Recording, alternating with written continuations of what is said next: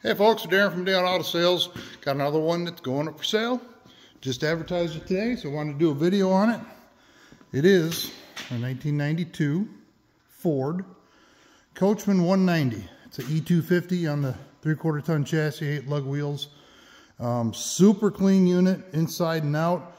Got some cool features that you don't see in a lot of these, which I'll show you here in just a second. But let's take a look at the outside a minute as we go around it. All the paint's in great shape. The stripes are in great shape. It's basically a rust-free unit. It's good and solid underneath as well. Newer tires on it. No generator and no awning on this one. This is a large trunk area for storage there. That's the battery compartment there. Back of the refrigerator for servicing there. Vent for the refrigerator. And then the vent for the furnace. Porch light, vent for the above the stove, and then out back. Take a look in here. This is one of the things that's odd about this. A lot of times these Coachmans, they'll have a toilet here and a shower there. This one has kind of a rare setup where it has an extra dinette in the back, so you can sit here, and this also makes a double bed. So this technically will sleep 6 people. Now granted, a little smaller here, maybe smaller up there, but 2 here, 2 on the jackknife couch, and 2 on the bed up there. And now the other thing is that you can actually seat 9 people in here with seat belts. So there's seat belts behind both of these, 2 there, 2 there, 3 there, and then of course the front 2. So you can seat 9 people in seat belts in this thing. So, you know, your kids are in the back here fighting, you can buckle them in or separate them or, you know, whatever. So there's a quick look in the back. I don't think you really want to camp with 9 people in there, but you know, you could give them rides and throw a tent out back for them when you get there. That's probably not a bad idea.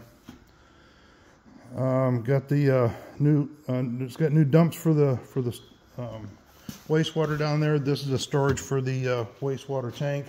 Rebuilt water heater. That's all basically brand new. All new electronics and stuff. Let's see, this is for your plug-in, there's for your shore power, and that's where you fill your water tank up, and obviously gasoline there. But again, this side as well, no rust, paint's really shiny on it yet, still in good shape. Take a peek in here, 121 on the miles. It's very green. Got all the paperwork for it down there as well. All your factory stuff that you'd expect with a 92 Ford van. Power windows, locks, cruise, tilt, all that fun stuff. Great shape. 351 Windsor, 5.8 liter V8. It runs awesome. Just had a bunch of servicing done on that as well. Front step plate. Clean the bugs off your windshield that way. And we'll hop in a minute, take a look on the inside.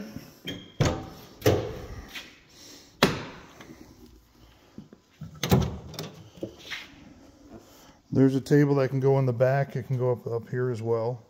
And then it's also got a little extra addition there, like a lot of them do.